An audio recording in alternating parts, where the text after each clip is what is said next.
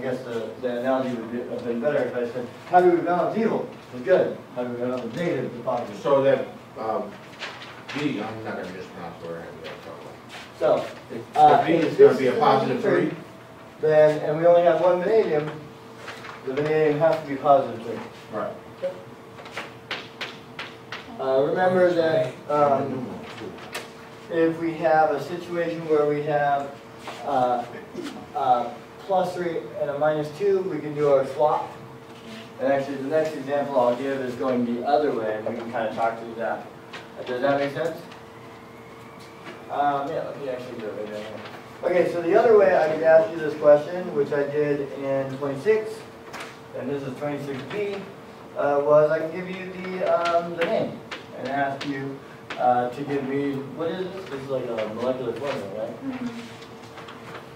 So chromium 3 oxide is what I give you.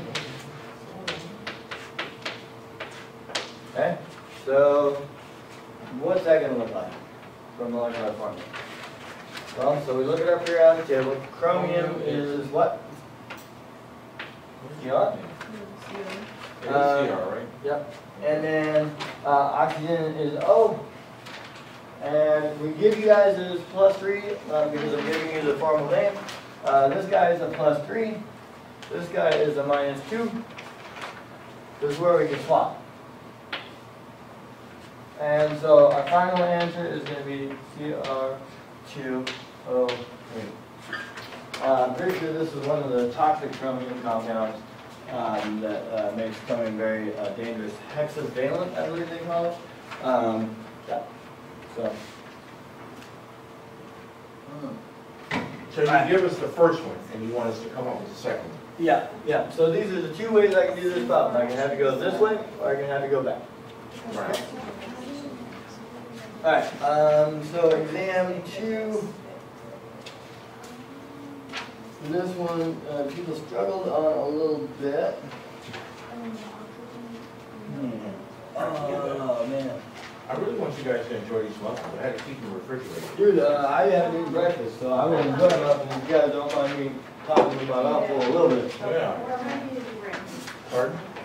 There are not that many of them. I can use them too. As many as you like. They're refrigerated, so I have to, it's a gourmet muffin. I was just blowing. There's more than one. Really? This is with Pretzels. Good money. so, because there aren't that many, I would split one. No, I got more. I can't figure it out. I've been trying to look at it. That one. It was all carrot cake. I don't have the phone. I brought it from my church. Do you have I a don't book? take them to Your church. number? Thank you. Okay. Thank you very much, guys, for bringing the whole food. Listen, West, not trying to figure it out, and I don't know. Okay. So, exam 2, we had some more metric, conversion type stuff. This is where we also started talking about grams per mole. Right, that's, Grams to atoms and those types of calculations. When we're not quite proficient, you could also go all the way from atoms all the way to milliliters to centimeters cubed if he was the bad uncle. But he was nice and didn't quite go that far. So let's see here. The calculation on this that I gave you, I did give you guys, that's funny, I did give you guys the meter to put calculation on that one. Okay. It's not a standard one. I was actually just trying to make it the easiest problem as possible for you guys, just to help you guys maybe, do better. So I gave you the conversion on that. Do you guys want to go over that one? the grams per mole we definitely want to go over, I do. Yeah. I think the grams per mole is a little more important. For example, I will start with the grams per mole, and we'll kind of talk through a couple of those. Let's see here. And then, so I broke it down into 2 parts. I will do question 2 and question 3, which kind of broke down the same question. But I'll probably just do atoms of oxygen versus doing both. Okay. And then, because there's a lot of other stuff on here that I want to go over, this is actually a pretty good one to go over.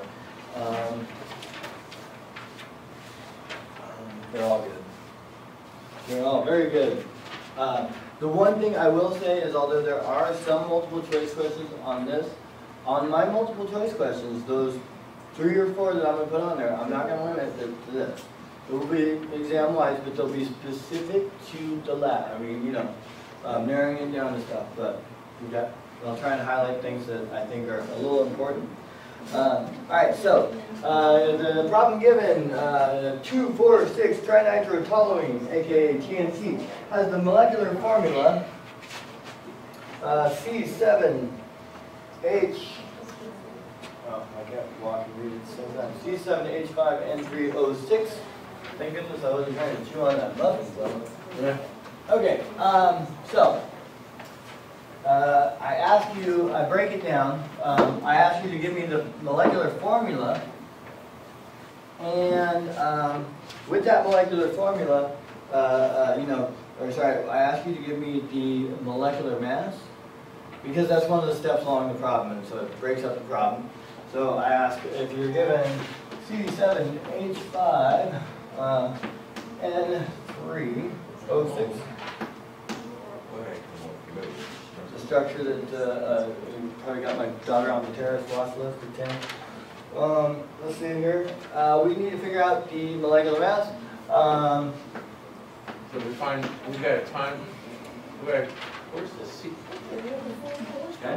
So we're going to go number of C times 12.01? 12.07, oh, 01. Yeah, so let's just go to the 12.01 is fine. Yeah, you can actually approximate it at 12. I typically don't on most of them. I think I usually do the whole number, but for you guys, approximation is just 91. as long as it's not like, 22.25 or something. No, I call that 22. So, number C, would that be 7 times the 12 point? Yes. Yep. Okay. Times the number of hydrogens, times 1. And then that's going to be plus the number of nitrogens.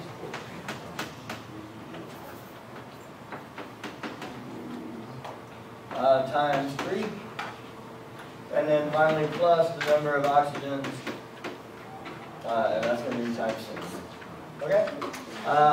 So we can do this calculation pretty fast. Well, isn't nitrogen times 14? Yeah. You are going crazy. 15, 14.0, yeah, 14. Sorry, I was starting to write the, you can do it both ways. So, and then the number of oxygens times 15.99. That's what I use for you guys when you use 16. I use 15.99. Pretty darn close, right? And then you're going to get the molecular weight, which we call also the molar mass. And so this is going to be 227.14. I just say 227. 227.14. Now in the question I specifically, well, number 1, is this correct? 227.14, is that the correct answer? Do you want us to put it into scientific? Grams. Oh, Right. grams. Grams per Grams per mole. grams per mole. Now, is that the final answer? No. No, because I asked specifically in the question probably. Oh, I didn't on this one. No, that's okay. You're going to want to round to some level of significant digits less than infinity. So don't put a bunch of numbers on there. I think in the problem you're given, these are basically going to be your guides for the molecular or the number of sig figs. I just know a lot.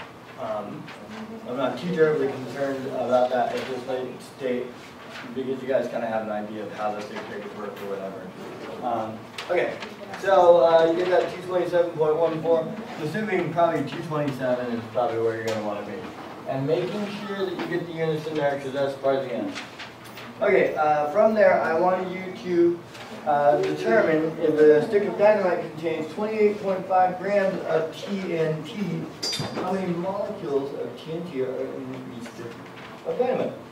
And so, so this is where we have to relate. I'm going to move over here. So I want to remind you guys of this relationship between Whose number? Avogadro's. Avogadro's number? We have, Avogadro's number of anything is equal to what? One mole. 1 mole. Right. We have Avogadro's number of eggs, which is a lot of eggs. I hope my chickens never lay that many eggs. Then we're gonna have 1 mole of eggs, right? Avogadro's number, 6.02 times 10 to of something 0, is equal to or is it 2? 1 mole of something. But it looks like 2, right? Okay? And so, how do we relate Avogadro's number to grams? Well, we have to use our molar mass, Right. right?